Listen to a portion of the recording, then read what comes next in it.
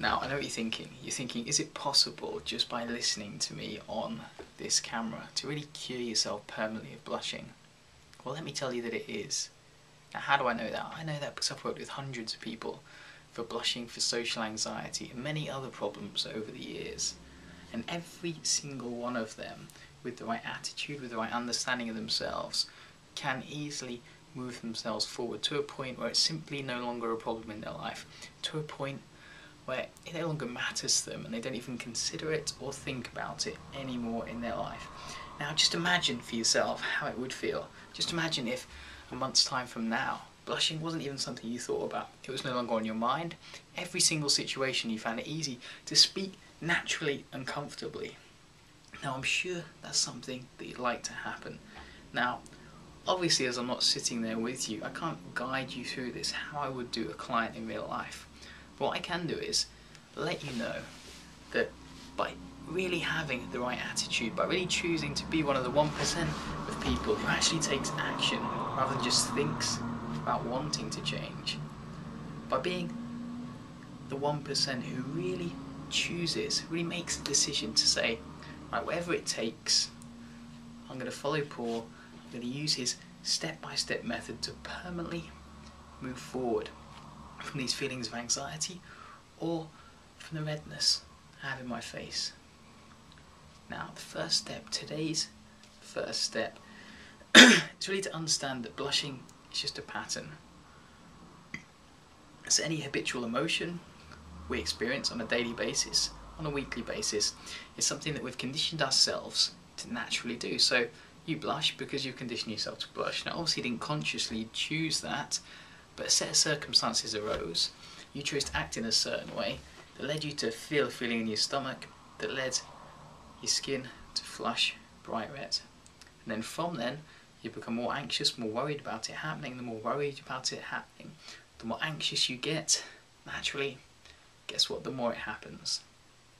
Now just choose to accept, although I can't force anyone to do that, but just choose to accept that it's just a pattern. That it's simply thinking certain things in your head, imagining certain things in a certain situation, by the way you act, by the way you feel, by the way you carry your body, by the way your physiology is, that causes you to blush. Now knowing it is a pattern, you can simply change it.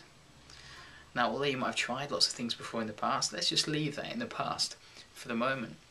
But really understanding it as a pattern, that means like any pattern in your life, you can change. Now people come in to see me at work with disastrous patterns that cause them huge emotional turmoil, and even these people can easily change when they approach things in the correct way.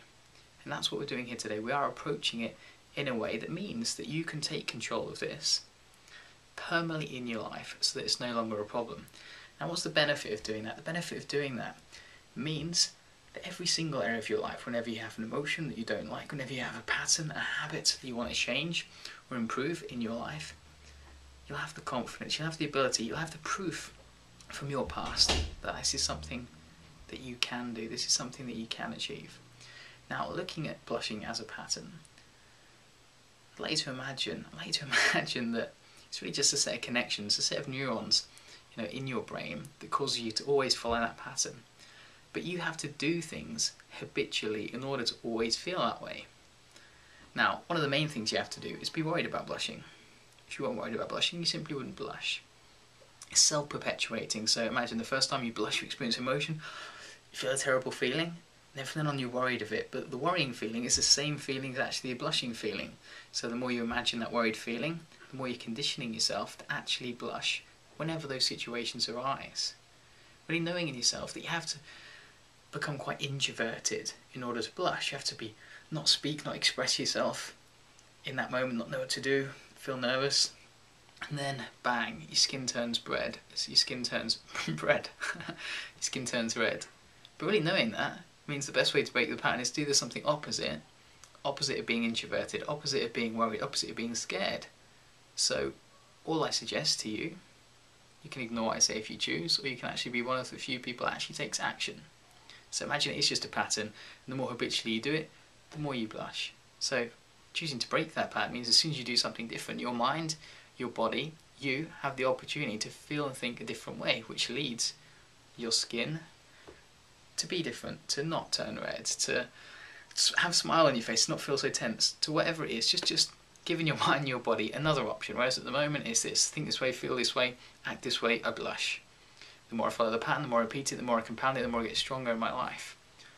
So we're going to choose to break that pattern today. And the way we're going to do that is, anytime in any situation where you think you might blush, where you think you're worrying about blushing, where you're thinking about it, where you feel slightly anxious at all, immediately in that situation, what you're going to do is, you're going to break your state. Now, what's the point of that? Because it's breaking the pattern, beginning to break that pattern, opening it up for you then to change it in a way that's best for you in your life. Now, the way you're going to do that is you're going to do anything that's the direct opposite to the way you're thinking and the way you feel.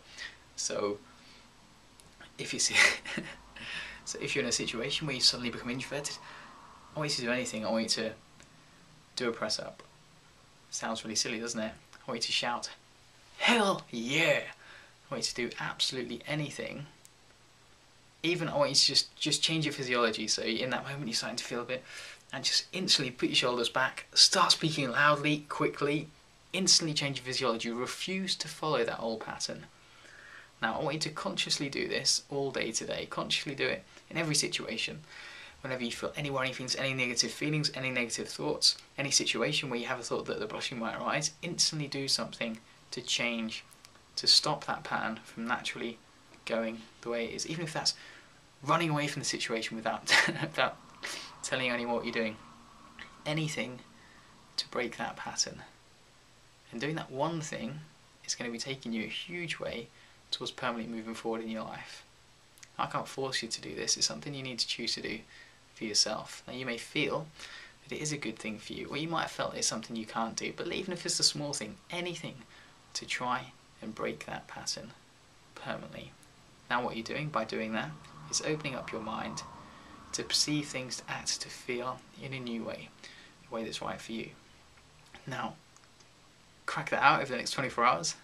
I'll see you tomorrow.